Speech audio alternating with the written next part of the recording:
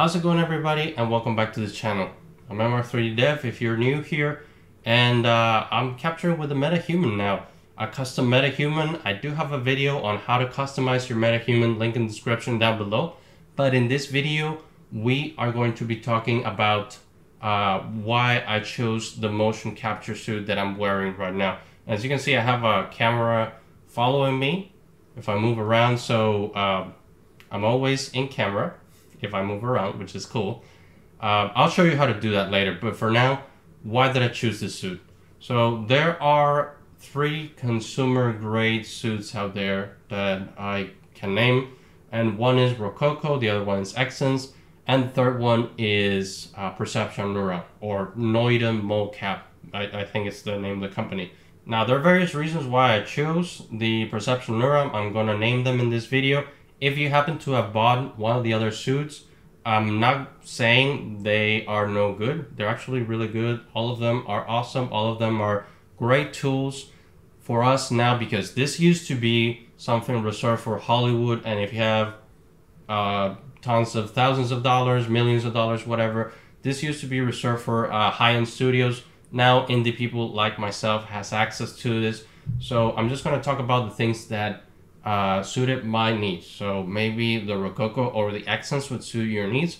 So if you bought one of those suits, again, no problem. Alright, so let's start with Rococo. The reason why I didn't like Rococo and I didn't use Rococo in this case is because it's a suit. They don't have a strap solution, and for this I need a strap solution because, again, I'm an indie developer. I don't have the money to purchase more than one suit.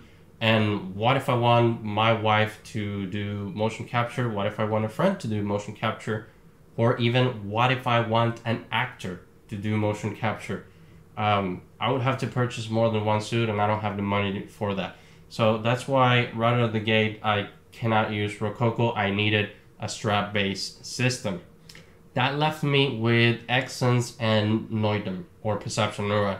So Exens, the reason why I didn't go with Exens, one, it was kind of the price, and when I say kind of is because it was a little bit higher than Perception Neuron, but it wasn't that much higher. What turned me off in the end was the fact that you need to pay a subscription for their software, which is, for an indie person like me, it's not good, because I need to squeeze every ounce of performance and every ounce of data from the money that I spent on this hardware. And that might be your case. Some people do like Exens because it's highly accurate. It doesn't have any issues with magnetism, which, again, I haven't seen any magnetism issues with Perception Neuron. Maybe there are some settings where you would see that magnetism problem, at least not in my studio. The place where I'm going to record, that has not been present, but again, whatever suits your needs. But that subscription model kind of killed it for me, because if I wanted to stream like I'm doing it right here, I think I would have to have gotten the Animate Plus. Please correct me if I'm wrong down in the comments down below. It's now a little bit cheaper than it used to be. So if you want to get Exens, it's probably now a good time to get that. But for me, I got the Perception Neuron because their software is free. And with that said, let's start talking about Perception Neuron. So I went with the Perception Neuron because of the price. I think the whole suit with the gloves cost me about $3,000 something with shipping. I picked standard shipping, and it actually got here pretty fast. It got here within a week, even though it said it was out of stock. It got here super quickly. So if you see it out of stock, just hit buy and you'll be in the next batch. You probably get it. I think there is a sale right now.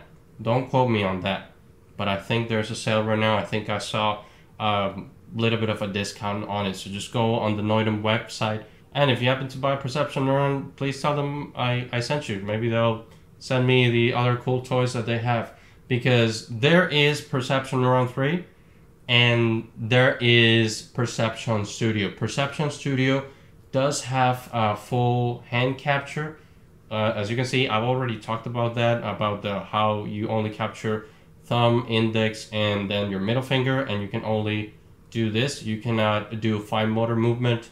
you can do fine motor movement with Perception Neuron Studio, and from what I hear, it's a little bit more accurate. I just don't know how much better Perception Studio is. And Perception Studio, it's I think $7,000, so that would make it double pretty much of what I paid for this suit. So that is one of the reasons why I went with Perception Neuron, because they didn't have any subscription. They have a strap-based system, and from what I've seen from people like JS Films and Solomon Jaway, they have tried the Perception Neuron and it has worked well. And like I said, I can fully recommend this suit because even in my tiny environment that I am right now, well, not this environment, I mean my actual studio, it's not that big, and I can move around no problem. I actually have my computer next to me, I have my camera, I have my monitors, there's a router, and there is no real interference. Everything is working just fine, even though every now and then I see kind of like a yellow sign in the Access Studio, which is the software, but everything is working fine. Now onto what I'm using for facial capture is the iPhone. I'm actually using an iPhone mini. It's awesome, it's really good, and I'm using a weird contraption to have it wrapped around my neck. There should be a picture when I edit this video. There should be a picture somewhere where you can see myself wearing that contraption. I got it from Amazon. It was like $10, so much cheaper than getting a helmet. I will eventually get a helmet just because you cannot use this if you're doing any action. So if I'm doing any fighting, if I'm doing any running, this thing is gonna wobble like crazy and it's not gonna work in the long run. Now, I got this because for my first short film, I'm not going to be doing many jumping or much actions. I actually have some animations that I bought from the marketplace already lined up to do the action parts, and the rest will be just me doing motion capture. Now, any other questions that you have about this, leave it down in the comments below, and I will answer it as a metahuman, which I think it's the coolest part. Actually, you know what? Probably what we're going to do is an AMA. I'm going to do my best to do a stream like this. I have to set it up and see if it works, see if it doesn't kill my performance in the computer, because this is very performance heavy. This environment that I got going on with the volumetric fog and everything, it's very performance heavy, and I think I'm actually getting like 30 frames per second or 20 something frames per second right now. So be aware of that if you're going to do live VTubing. Maybe bake your lights, maybe don't have as much volumetrics or reflections as I have in this environment, but I just had to do it from here because this environment is so cool and so awesome. And this is one of the pieces that you'll see in my short film. It's actually the spaceship that's behind me is going to be part of the film, and maybe this suit as well, who knows. All right, before I leave, thanks to my patrons. And here is a shout out to my level 2 patrons. There are 2 levels in my Patreon. If you want to contribute, it really goes a long way. And if you cannot do the Patreon, then just leaving a like and leaving a comment for the YouTube algorithm goes a long way. Now, in the coming tutorials, I'm probably gonna go over on how I set this up. So I'm not gonna go over how to do the custom metahumans. There's already a video on the channel, but I am gonna go over how I set up the part where I can do motion capture with both facial and the suit in real time, because again, this is like VTubing. Everything that you're seeing is happening in real time. I don't even have the play button right now. I'm not even playing the game. Probably gonna show you right here what's going on. If you see, you can see the entire editor right now. I'm not even playing the game. It's actually fairly easy to set up.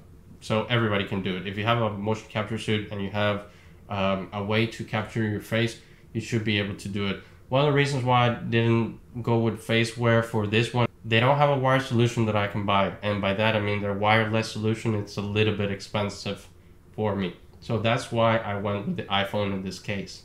And as you can see, it's pretty good. They actually updated the iPhone app, and it's doing much better. I'm gonna have a tutorial on that because a lot of people have iPhones, and if you're just gonna do your face, then you'll be able to do facial motion capture with the Metahuman. And these guys are amazing for motion capture, by the way. As you can see. And oh, the light rig, it's actually moving because it's tied to my head. So if I rotate my head, you can see the lights moving. But yeah, even this is raw data.